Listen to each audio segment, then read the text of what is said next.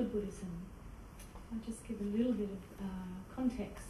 You know, if you think about all the many Buddhisms that have emerged, the three traditions, and modern Buddhism and post-traditional Buddhism and global Buddhism or Western Buddhism or engaged Buddhism. And now it seems that we have this, let's call it a wave of secular Buddhism, and which seems to raise quite a thorny, complex set of issues. And so let's consider, you know, all these issues of cultural adaptation, dilution or distortion, or is it a sort of a fresh air of reason and necessary institutional reform, unnecessary independence for the individual and for communities? For some, you know, secularism provides relief from the cognitive and cultural dissonances of holding contradictory views or beliefs, or of participating in strange rituals, or it enables an individualized approach to spirituality, or a more democratic or participatory approach in Sangha life. And does secular Buddhism allow us to get on with the concerns of this life right now? So it seems that, you know, if you look around all the debates, that the issues that are emerging are around power and authority, around the grounds or the basis of knowing, you know, whether it's tradition, faith, belief, reason, experience. Some raise the question of what is essential Buddhism, and others say, watch out for essentialism. So, you know, these are the sorts of issues that have emerged. Some might be concerned that that there's a Western ideology being imposed in a form of colonialism on what real or authentic Buddhism is as it is traditionally practiced. And there's all sorts of discussions about what is the baby and what is the bathwater. So, but, you know, as we kind of read the debates and as you see online, there seems to be quite a bit at stake, and there seems to be certain intensities arising. And I notice for myself, you know, I tend to sit in the middle and take quite an agnostic, non-sectarian view, and I find myself leaning this way and that, and I'm thinking, you know, here I am in the middle, but am I in a muddle in the middle? And so I'm kind of hoping that tonight's debate is going to bring some clarity and insight. So we've, in preparing for tonight's debate, we do have a bit of a list of things that Bante and Winton and I tend to agree upon, and you'll find that these are sitting around, and if you'd like to have a look at those, so that we're trying to sort of, I suppose, contain the discussion in some way. Maybe things that we don't really have to discuss tonight, but you never know. So if you just like to have a look at those. So now I think I'll just introduce our two, I was about to say our two contestants, but I'm watching too much TV. So I'd like to introduce Venerable Sujato, and I have the pleasure of teaching with Bante in the ADCAP, the Australian Association of Buddhist Counsellors and Psychotherapists, in the training program. So I've had a very enjoyable time with Bante. And so, can't hear me? Oh, sorry. Is that better? Can you hear me now? Yes, that's good. Oh, good. So, Bante was ordained in the forest tradition lineage of Ajahn Chah, and since 1994 he's been practicing meditation in forest monasteries in Thailand, Malaysia and Australia. He specialises in historical research into the fundamental teachings found across the Buddhist traditions. His books include A Swift Pair of Messengers, A History of Mindfulness, Beginnings, and Sects and Sectarianism, and he is about to publish another book which will be on the web next week, he promises, and on the monastery website, and I think on his blog, and you'll be able to download this for $17. Something like that, yeah. Something like that. And so this is White Bones, Red Rot, Black Snakes, and Buddhist mythology of the feminine, and on the back it says it's a subversive read. So strongly encourage you to have a look at that. And also what I know of Bhante is that he used to be a rock and roll musician, some other life. And so this sort of suggests that temperamentally Bhante is inclined not to be shy in coming forward about certain things, and doesn't shy away from controversy, perhaps. Could say he's a reformer, and I don't know if he'd say he's a revolutionary. Don't know. No. See, it's starting to come out now. But he was deeply involved in the ordination of women, so there you go. Something very significant and important happened with Bante's contribution. So, and now Winton. Known Winton a long time, old mate. And so Winton is currently a visiting research fellow at the Transforming Cultures Research Centre at UTS. After a very long academic career of 40 years, mainly in political sociology and theory, and he says he's an enthusiast for Bastille Day observance. Today being Bastille Day, very fitting for having this debate. And I was thinking, you know, that given such a background in political critique and challenging authority and supporting social justice, that if you were inclined to believe in rebirth, then you might be led to think that Winton might have been one of those characters back then storming the Bastille on this very day. So Winton has been practising the Dharma for 25 years, teaching it and leading retreats for the last 16 years. These days he mainly teaches retreats in the sort of recollective awareness mode. He chaired the management committee of What Buddha Dharma for 5 years in the later 1990s, and he's one of the founding parents of SIM, and he stays closely aligned with this. One of the regular teachers at Blue Gum, Golden Wattle and the Beaches, Sunday. And with David Bugmalitic, he's currently editing a special issue of on secular Buddhism for the Journal of Global Buddhism. So I'll now hand you over to Winton to sally forth. Thank you, Lizzie. Oh, is this working? No.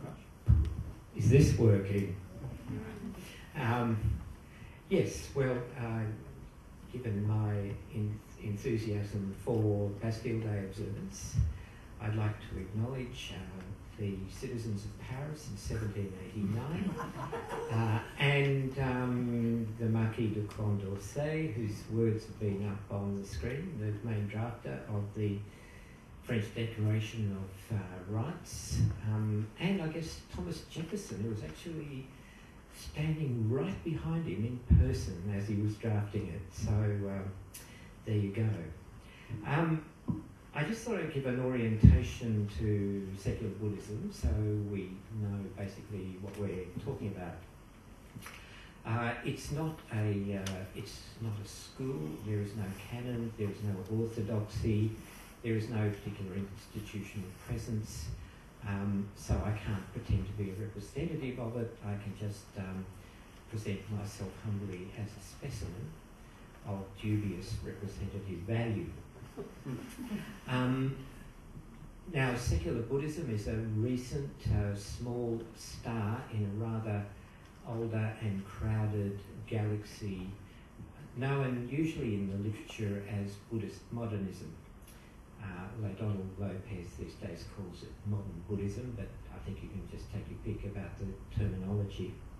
And this story of Buddhist modernism goes back 150 years. It probably started in Sri Lanka as a strategic response to the encroachment of missionary Christianity, and particularly Protestant missionary Christianity. So it actually decided to learn a few tricks from the missionaries. And really that's how it began. It moved from Sri Lanka or it spread from Sri Lanka to Japan and Burma and Thailand, and eventually to probably the rest of Buddhist Asia. So basically Buddhist modernism, of which secular Buddhism is a part, has three themes that are probably usually fairly universally recognised as defining. And all these themes come from the encounter between the West, the encroaching West through imperialism or missionary activity, and the Asian cultures that were trying to neutralise or roll back this wave, at the same time learning something from it. So these three elements that really define the origins of Buddhist modernism are firstly Protestantism itself and its focus on individuation, the inner life, the dignity of lay practice, the curtailing of priestly privilege, and the relative downgrading of ritual. The second element is rationalism and scientific naturalism. I suppose you can say this is the legacy of the European Enlightenment, and it had a tendency, it still has a tendency, I guess, and the negative tendency of the disenchantment of the world, as Schiller put it and Weber made more famous. And the third element is Romanticism, which in Western culture was a countervailing influence to the Enlightenment, and this, if you like, seeks to re-enchant the world by highlighting emotions, honouring emotions, the emotional life, the imagination, and the mysterious. Now, David McMahon, in his recent really good book on Buddhist modernism, talks about the two emphases that these three influences brought into the Buddhist world, and which are of course very much expressed in Western culture. And the first one is the emphasis on living this transitory, everyday, earthly life well, the idea of the good human life, and not pining for some later or other life in some other place or sphere of existence. And the second one is the shift away from outward forms and ritual towards the inner life, the inner search, what philosophers call interiority, reflexivity, the whole idea of being self-conscious, being aware of oneself in a critical way, and so there's that idea of self-scrutiny. So those are the two emphases, I think, that colour Buddhist modernism. I guess in brutal summary, we might say that Buddhist modernism came to life within or in some proximity to pre-modern religious forms of Buddhism. But over time, as the modernism aspect intensified, the relationship between Buddhist modernism and pre-existing religious forms or religious institutions became more and more attenuated, until today we reach a point where there's, within the kind of, I suppose, the avant-garde of Buddhist modernism, there are two contrasting approaches. One is the approach of saying, let's just bail out altogether. And we've learnt a lot from the Dharma, but we really don't want to take responsibility for representing it or being part of it. So we call ourselves things like post-Buddhism, or recently Glenn Wallace, who's a very considerable scholar in this area, has invented what he calls speculative non-Buddhism. But both these elements they're respectful, they stay in touch, but they simply find all the debates around authentic versus inauthentic Buddhism, etc., just a bit tedious and a bit murky. And what they're really interested in is taking what's useful from the Buddhist tradition. Now, secular Buddhism is the second approach, which is saying we want to stay in the tradition. So, to my mind, what is often missing in all these discussions is what exactly does that mean? What is the tradition? And here I want to pin this down for tonight's discussion in particular.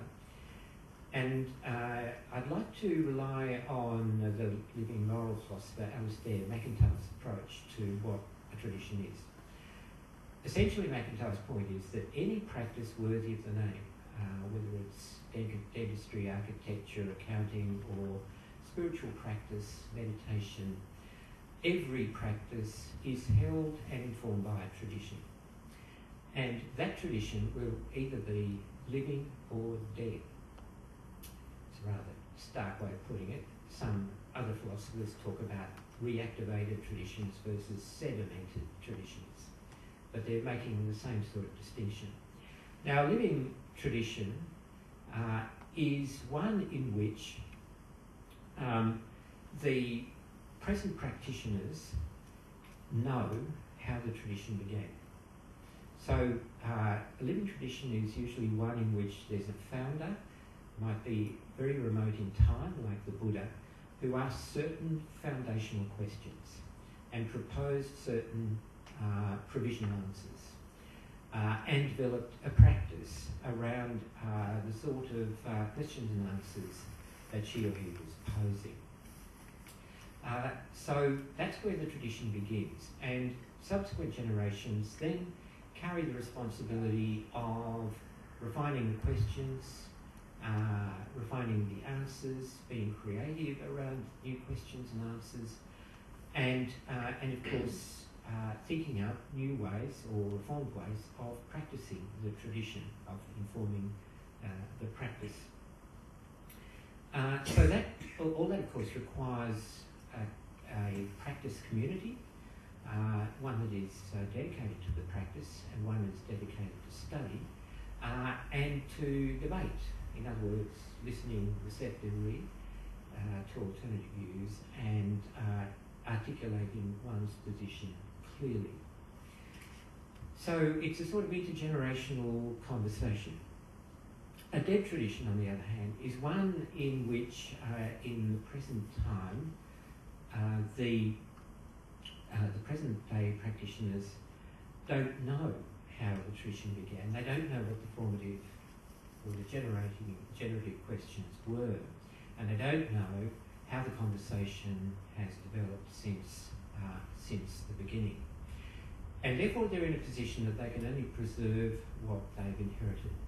They don't really know the laws of motion whereby the tradition can be reactivated, revivified, in other words, the possibility of renewal.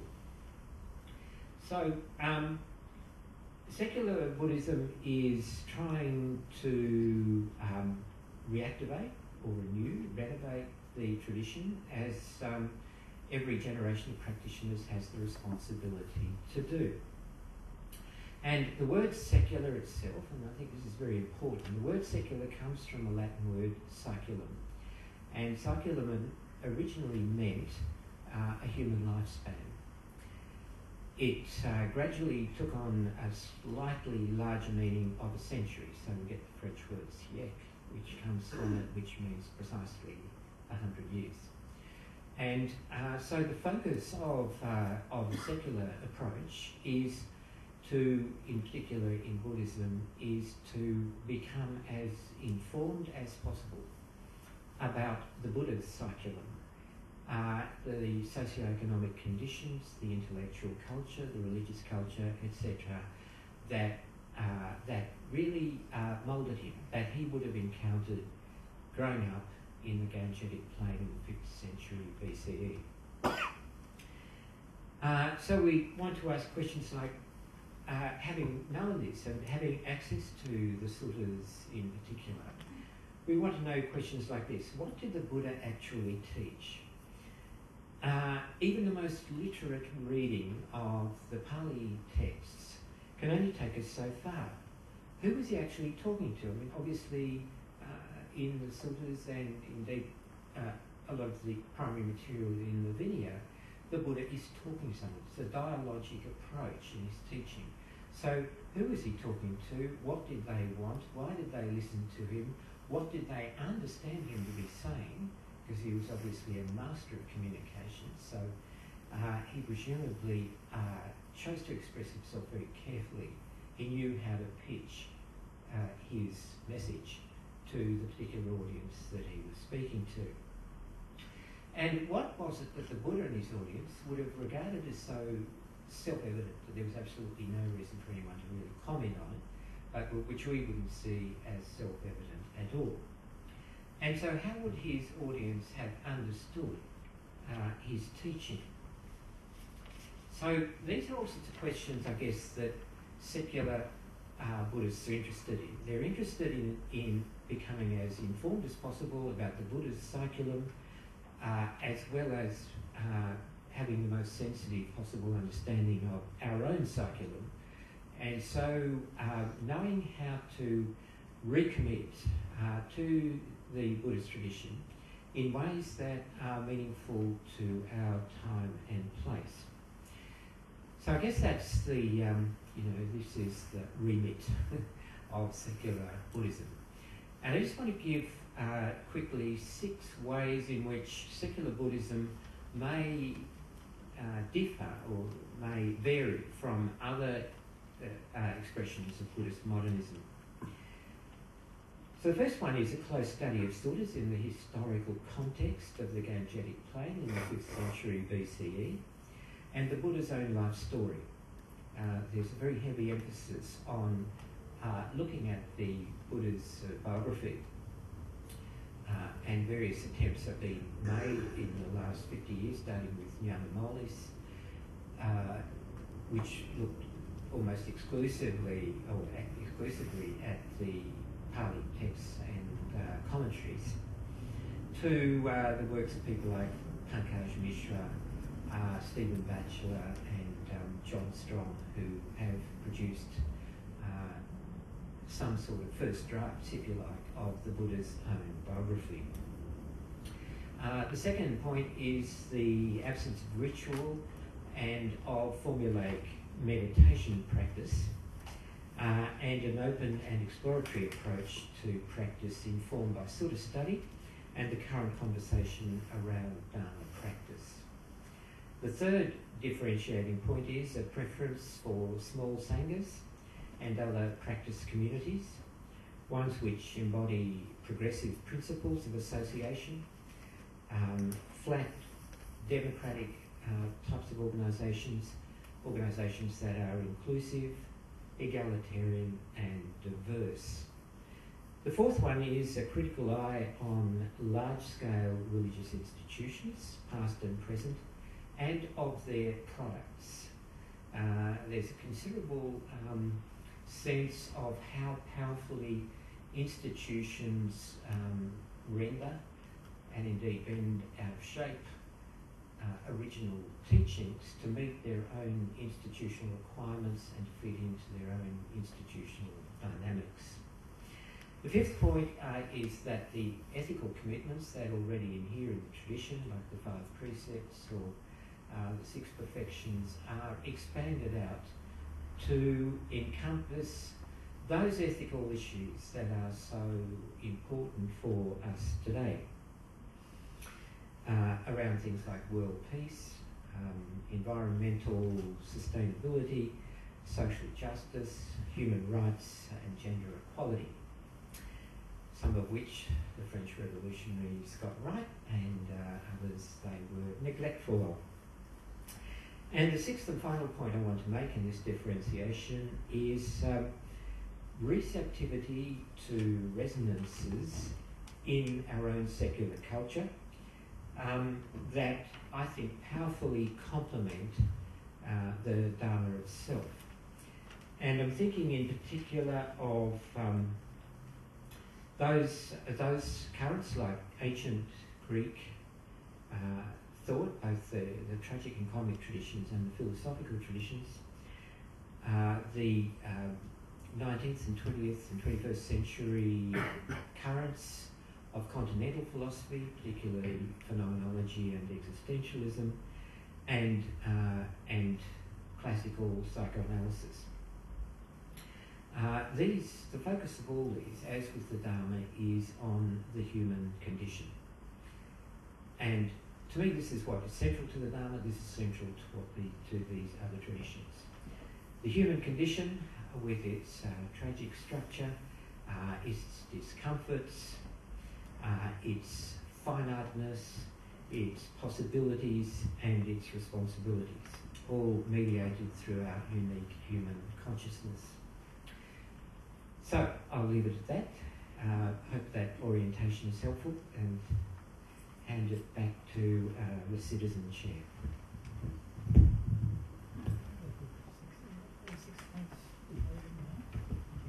Okay, so I'll just hand it over to Dante for your response. Okay, thanks very much.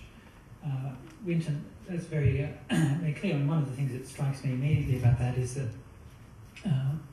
you made this point of what distinguishes secular Buddhism from Buddhism modernism generally, but I don't think that actually, many of those points I don't think really actually distinguish secular Buddhism as such. I mean, certainly the first one about the study of the Buddha's biography has been going on long before there was anything we know of as secular Buddhism. Even for example, the forms of the Buddha's biography, for example, which is standard in Thailand, is derived from a text called the Pattammasambodhi, which I'm not sure how old that is, maybe a couple of 100 years old. And that's the basis. Like if you go to a Thai temple, you'll see the pictures on the walls of the Buddha's life and so on.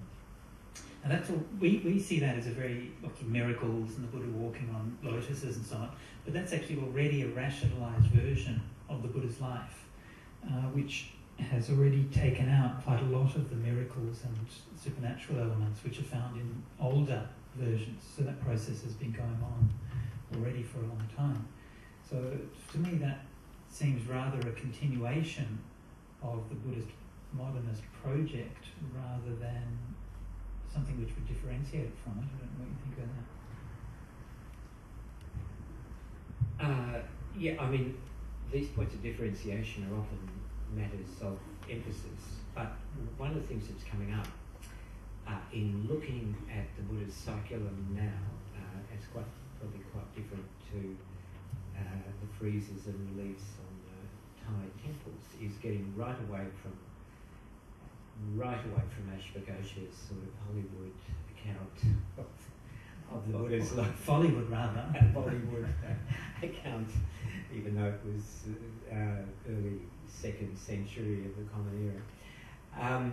And looking at things like the socio-economic conditions, I think one point that it really interests me as an old political economist is that the Industrial Revolution was occurring, which was causing enormous upheavals in the Buddha's world, and he was Industrial Revolution. Sorry, the agricultural revolution, which meant a lot of mobility, a lot of social mobility, urbanisation, and a lot of existential issues and the spread of ideas that conditioned the Buddha, really made the Buddha's appearance possible, and it was precisely those sort of ideas that also produced what is often called the first beginning of Western culture in Greece at the same time. And so it's that kind of approach, that looking at what was going on, what were the socio-economic, what was the socio-economic turmoil about, what were the new classes, the new social conditions, how come there were people asking all these questions about suffering, and so on. So it's that sort of thing. It's not so much looking at the Buddhist family and all that sort of stuff, but it is actually looking at the conditions that gave rise to the original dharma. Sure. And I mean, in many ways, you mentioned the parallels with Greece and so on, but it also is very characteristic of the axial age philosophies generally. A lot of things you're mentioning about interiority and so on and so forth. Again, I'm seeing these more as kind of general tendencies in found in a very wide variety of movements and so on and so forth. So fair enough, I made the point about emphasis, but I'm still kind of looking for what really kind of distinguishes the secular Buddhist approach. Yeah, and I'll just give one example. So when we step away from generalities a little bit. So, for example, one of Bachelet's arguments that he gave. Correct me on this because I haven't read all the details. I just read an interview with him about it. But he gave one argument about the Buddha and Mara. Yeah, and have you read the book he did on that? It's a whole book. Yeah. It's a whole book. I haven't read the book. I've just read an essay about it. So, but the basic argument, if you correct me if I'm wrong, was that the Buddha obviously had all of these conversations with Mara, right? And well, some of these conversations happened after the Buddha was enlightened. So if Mara was the deluder, does that mean that the Buddha was still deluded after his enlightenment? So I believe this is the question that Stephen Batchelor is asking. So it's a very important question, which is like, how absolute is that notion of enlightenment? Yeah?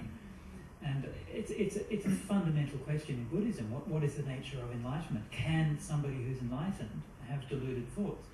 Not a new question by any means. I mean, it's one of the basic controversies of the 5 points which was behind the first schism.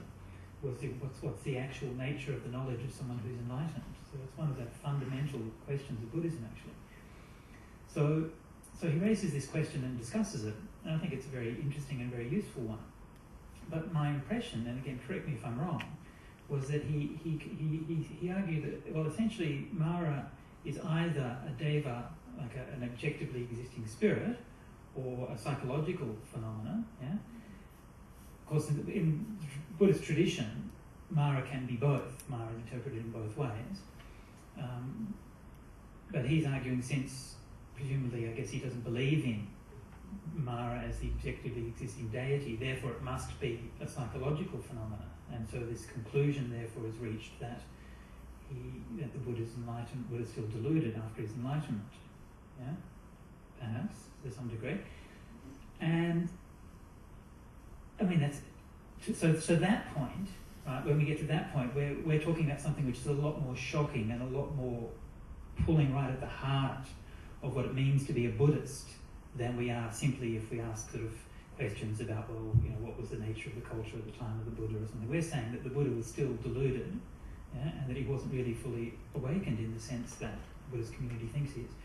It seems to me that argument, if I've represented it right, I find that argument very naive, because it seems to me that what we're talking about is stories. And it seems to me there's this tendency to say, well, Mara must be an objectively existing thing, which is either a deva or a psychological state. Whereas to me, it's not. What is a story, and we can't infer from that story in any straightforward way either to, an objectively existing spirit or to a psychological state. But we can infer to the nature of storytelling techniques which were used at the time of the Buddha. I don't think his idea of Mara is quite like that. He sets up the idea of Mara as representing, as being a kind of personification of evil, and evil understood as darkness. So, we have, if you like to put it in Heideggerian terms, we have being and we have forgetfulness of being. And and it is the human condition to be constantly dragged back into certain kinds of mental states, or to have certain kinds of mental events, awakening is a process, and it's a process that constantly needs to be renewed. And this seems to be the reason why the Buddha went on practicing like the clappers long after he was awakened. So this idea, I think the problem is the idea of enlightenment as a status rather than awakening as a process. So the Buddha was constantly practicing after his first awakening experience to renew that process. And Mara kept coming. I mean, Mara was essential to the Buddha's practice. If Mara didn't keep cropping up to tempt the Buddha into forgetfulness of being, then the Buddha wouldn't have kept practicing, and then we wouldn't have had those wonderful dialogues that we have between Mara and Buddha. And the one that I love is, when the Buddha was very old and was getting up very early in the morning to meditate, and Mara says, as usual, presenting himself as this kindly stranger, coming with a little bit of good advice, saying, you're an old man now, you've done a lot, and you've achieved a lot. You don't have to keep going like this. You can put your feet up and relax back. And the Buddha then comes up with the famous line of one should practice as if one's hair was on fire. Now, why would one do that if one had attained a status from which was irreversible and without taint and all the other ritualistic expressions around it? I really think what was going on was the Buddha was enacting the awakening human experience, dealing constantly with the pressure of the human condition. I mean, I guess in today's language we would say we are hardwired to have certain reactions and responses, and it's part of the practice of each one of us to become aware of it and to counteract it. I'm just curious about the way you're bringing out this aspect of this is a story, because it seems to me that your mind is already quite a sophisticated mind that approaches this issue, and so you already seem to be predisposed to thinking, oh, this is a story, so perhaps you already have a capacity to reflect in a more psychological way, and that there would be others who would not necessarily understand the narrative structure of what's being presented, and that they would be, through some yearning or other or conditioning, be predisposed to thinking that there is an arrival, there is some place at which we arrive, some enlightenment state, and there is a sort of a fantasy that's driving that. I wasn't trying. I think there is a state. I don't think it's a fantasy. I think there is an awakening. I think the Buddha was awakened on the night of his enlightenment, and I don't think he further developed and practiced after that. But I think that there are stories which illustrate things of importance to the Buddhist community, and the kinds of issues when you said that the Buddha keeps on practicing. Yeah, but he kept on meditating. But he said so many times, he's accomplished what had to be done. I mean, these are the basic statements. Katakicam. I finished my practice. I realized full enlightenment, and all of these things he's saying quite clearly and definitively and explicitly again and again and again. So from my point of view, purely as a text critical scholar, I say, well, these are clearly meant to be definitive, straightforward statements of fact, right? We're not talking about metaphors and parables and things like that. These are things which are put right there at the centre, and you can't throw out those often repeated definitive statements on the basis of some parables and stories and so on, which may be who knows? It may be just a way of telling a story, or could be whatever.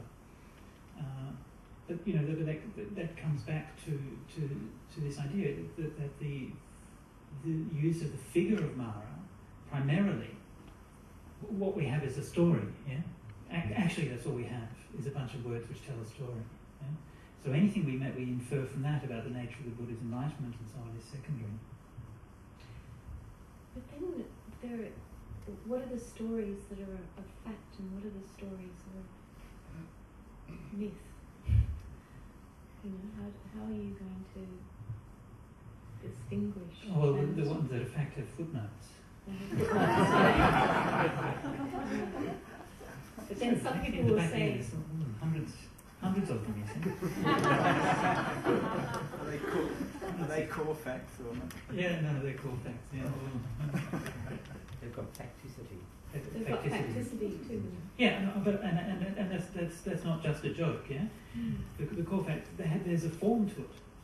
Yeah, there is a literary way in the texts which will distinguish and allow you to, using fairly common sense kind of guidelines to know, well, what's the difference between a parable which illustrates a certain point and something which is intended as a clear statement of teaching.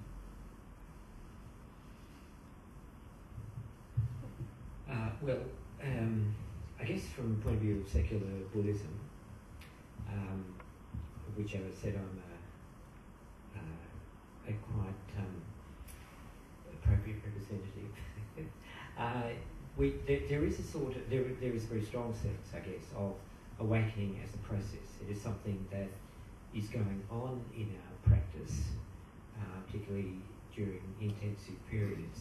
And it isn't there isn't an end point where it's all done and dusted.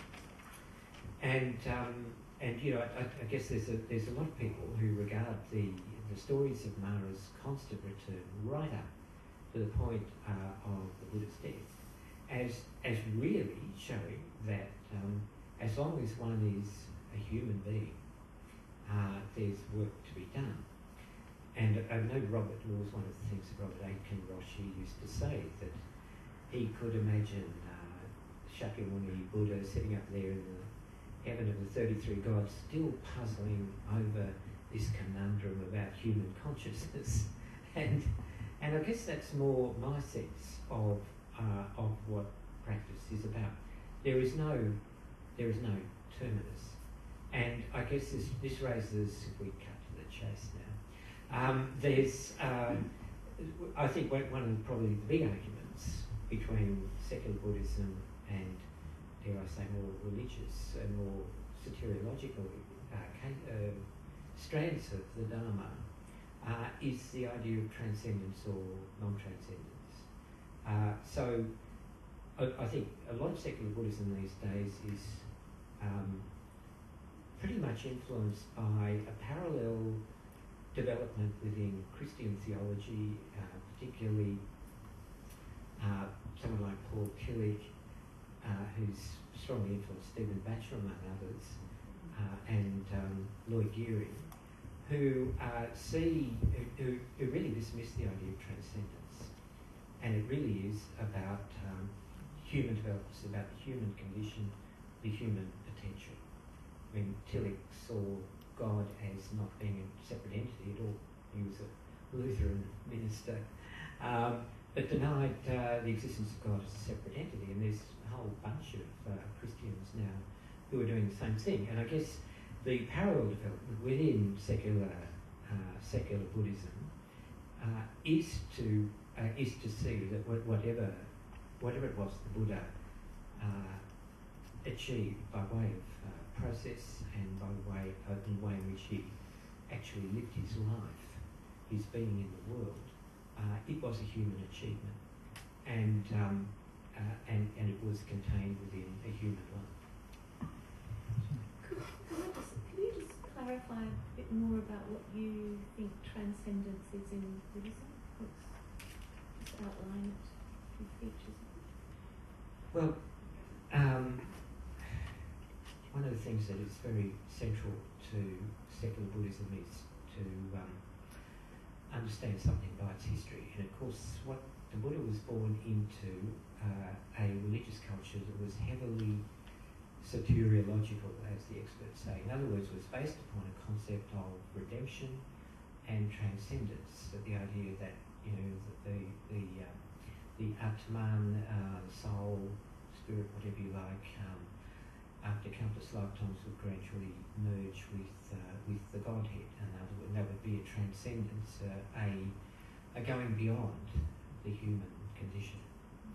And so, it's, for instance, Stephen Batchelor's interpretation, which I would agree with, that the Buddha broke out of that whole problematic to produce something that really strongly criticised that whole idea of salvation and transcendence in some other realm. But after his death, the gravitational pull of this very developed soteriological tradition in India drew the religious forms of the Dharma back into the whole soteriological problematic. And that's where we get this idea of, either extinction in the Theravada tradition, or those other lovely stories that the Mahayana tells. The problem of Winton is that there's no, I can't see any serious text critical or historical basis for actually arguing that on what's actually found in the Pali Canon and through the comparative study with the Chinese arguments. On the contrary, what you find when you do that, and especially when you do the comparative studies, is that what is reinforced through text critical study is those basic basic statements of Dharma. Yeah, the kind of the tropes or the cliches, if you like, of the repeated. The Arahant is the one who's done what needs to be done, has lived out the holy life, and so on. Now, these kinds of things repeated again and again, found in tradition all the way across the traditions and so on. Whereas things like the stories of Mara and so on, yes, some of them we find across the traditions as well. And we certainly find the same kind of thing across traditions.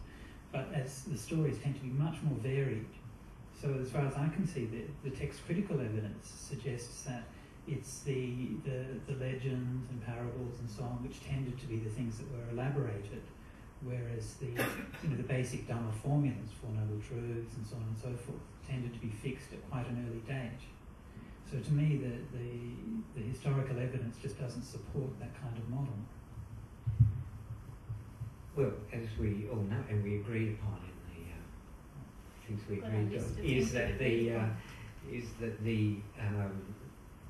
Pali Canon and the Agama literature, of course, cannot be taken as a true and accurate record of what actually happened. That these texts have been in the hands of people for many, many centuries who lived and breathed the soteriological account of the Dharma.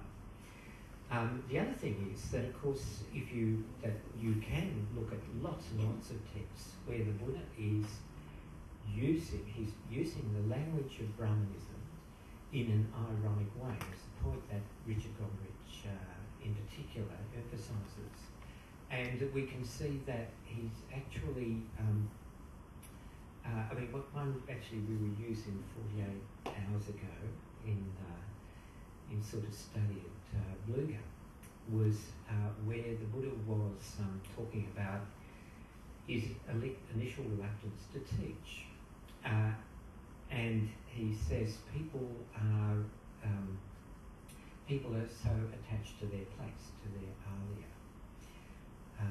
And we can understand that in modern terms, their Lebenswelt, their habitus, what they're familiar with. They're attached to the familiar. And therefore they are not, the Buddha goes on to say, prepared to, or that they are not attracted to looking at this ground. And he uses an expression, tana, which is borrowed directly from the Brahmanic tradition, meaning the Godhead. But then the Buddha explains that the Tanam he's talking about, the ground he's talking about, is the ground of dependent arising. In other words, it's a groundless ground. He's just talking about the ground based on total flux. And I think that if you look at the way in which that expression has been constantly reinterpreted to bring it back to the Brahmanical sense of a ground being, some sort of transcendent state. And so I think you could go through a lot of those quotations and look for the irony and the metaphor that the Buddha was obviously a master of, as Gombrich shows, and see that he's not talking about transcendence at all.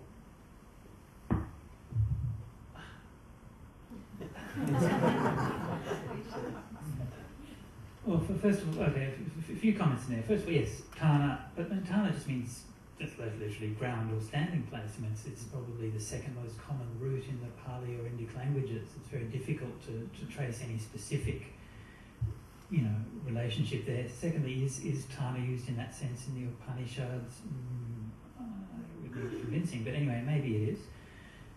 But just to come back to the first point, I think look, that's all fair enough, right? Yes, the Buddha used irony, he used metaphor, he played with the traditions, he reformed them, he engaged with people. Absolutely, all of that stuff's no doubt about that, and that's, I think, a very vital and a very important part of the reinvigoration of the Buddhist tradition that you get from the modernist project, where you see these more kind of human characteristics emerging through the Buddha rather than the more kind of exalted sort of psychic power Buddha that we get from more traditional accounts.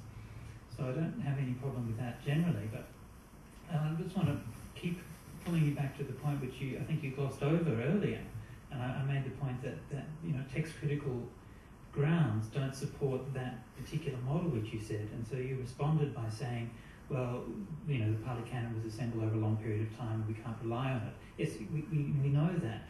That's why we use text critical studies, which can, in certain cases, lead us to a more or less probable way of reading the texts.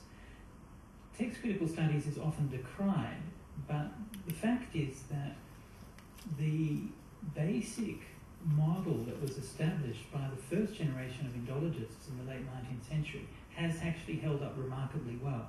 And in essence, we still use that today. We still think that the suttas are basically the earliest thing we've got from Dhamma. Not all the suttas are of equal age. Vinaya is a bit later, and Abhidhamma is later again, and so on. That basic model has actually stood up the test of time very well. And if we read out using the methods of text critical studies, yes, it's very true that those text critical studies will show that many things found within the tradition are quite incorrect. Okay, no doubt about that. It can be quite revolutionary in its implications, but not in this particular case. Okay, in this particular case that we mentioned about where is the Buddha actually enlightened or not, that doesn't support. I don't believe that supports that kind of conclusion. I think the text critical approach would in fact support the opposite conclusion. And so this is one of the bugbears that I have with the secular Buddhist approach, is that they use these kind of ideas of rationality and so on, so historical inquiry and so on, very selectively. And when it will support their point of view, then they'll use it. Otherwise, then you say, oh, well, we can't really trust the Pali Canon. So, who knows? This comes back to the sort of what seems to me to be the common accusation of cherry picking. There's no doubt that there is no way you can avoid cherry picking, no matter what tradition it is. The 5 or 6 Nikayas are vast literature without stacking on the Vinaya, and then of course if one looks wider afield to the canonical literature of the Mahayana and so on. So everybody cherry picks, and so there is obviously in institutionalized religious Buddhism a cherry picking going on to pick out all those quotes that support a view of salvation and transcendence. And so what I guess secular Buddhism is doing, it's not about rationality, it's really about looking for a concept of the human condition. You know, what is going on here that informs us about the human condition and its possibilities. And I guess, you know, my one of the things that really strikes me is in the very first discourse, there is no talk about transcendence except at the end when there's a sort of hallelujah chorus. But the Buddha is presenting the middle way and the Four Noble Truths. It is all about the human condition and about how one practices with it. Can you just comment a little bit further on interpretation, selective interpretation in Sure. text critical approach? Yeah. Well, I mean, again, you're quite corrected. You know, you have to select things. There's this great story by Borges, the Argentinian writer. I think it's called The Aleph. Have you read that story? It's about a point through the universe through which you can see every other point of the universe simultaneously. Right? And the great tragedy of it was discovered by a poet who proceeded to describe everything, yeah? And who put everything down, and of course had spent years and years and years and years describing one back fence on a particular house. And we're still going. So yes, of course we have to cherry pick things, yeah, we have to choose things, and we all have our means. And yes, you're quite right. And I think this is one big problem with the traditions, is that the traditions will say, I mean, a classic one we see in the case of women's ordination all the time, the question of the Garudamas, and you know, does a nun who's been ordained for 100 years have to bow to a monk who's ordained that very day? And you know, many people, including myself, think that's you know, a later introduction to the Vinaya and so on and so forth, and there are very good text critical reasons for supporting that. But we were kind of criticised for, you know, chopping things out of the Vinaya and so on and so forth. Whereas the reality is that the way that the Sangha practices ignores whole books of the Vinaya. And the whole Vinaya is built on a democratic, consensual, transparent process of decision making, which has precisely nothing to do with actually how things are done most of the time in most monastic sanghas, in most of the world. So I you know, definitely agree with that perspective. Everyone cherry picks. The point I'm trying to make here is that it's also not just about that kind of random cherry picking. There are guidelines you're using, but I think we're coming. I mean, I'm coming to a better sense of it. You know, what you're coming from. Of course, text critical approach is just an academic theoretical approach. All it is a way of reading things in order to try to fill. It doesn't solve any ultimate problems. All it can try to do is clarify perhaps how we look at the text in some ways. It can solve some kinds of problems. But what I think that most of us do, not limited to secular Buddhism, but I think most of us do, is that because we're looking to our scriptures for meaning, ultimately, yeah? we're not reading them as linguists or academics, and we maybe use those tools to help us, but we're ultimately looking to it for meaning. So we bring ourselves into it, and we need to do that, right? Absolutely, that's no question about it. We need to bring ourselves and see ourselves in those scriptures, yeah, in relationship with them, and that's where the interesting things start to happen. But I think that there also needs to be a discipline about the way that that's done. And this is something which I think sometimes is lacking in that secular Buddhist approach. It tends to be, I think, erring too far on that thing of the one hand saying, you know, we're being very modern and rational and everything, but at the same time making a lot of claims about the scriptures which I don't think are really certainly not things which I've seen produced by, say, more objective or more academic text critical scholars, right? So you don't find people who are just pure linguists or something coming up with these same kind of conclusions. Well, yeah, I mean, there's a problem with rigor, you know, it eventually ends up in rigor mortis. And that can be a bit of a, you know, one can stare oneself blind on the text. And to come back to the point you were talking about, we have to decide what this means for us. And there's often a kind of a trivialisation of cultural difference. You know, people say, oh, you know, you can call this a cultural accretion or not. But what is important, I think, to understand is that our culture, which includes our native language, is really the operating system of our human minds. And we have to look at a body of literature like the Sutta Pitaka, and so what does it actually mean for us? And one gets to a point, you know, one can argue the toss about whether the Buddha was being ironical and metaphorical when he was seemed to be referring to transcendence or not. But at the end of the day, we have to decide you know, if there is any reason to believe in some sort of residual referencing of the transcendental, whether that actually means anything to us. And I guess the point about for secular Buddhists, given their usually Western roots, is no, those references to transcendence or rebirth or whatever it is really don't make any sense. It's not. It just doesn't. They just don't fit into the reality construct that our operating system gives us.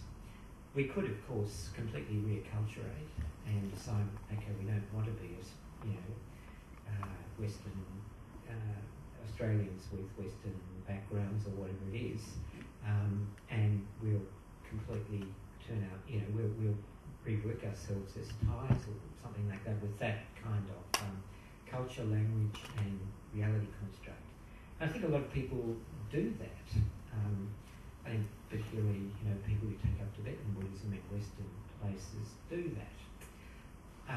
But I really wonder what the use of it is. But whether it is of any use or not, the point is, I think that most people want a spiritual practice and a set of concepts around that spiritual practice that they can actually relate to.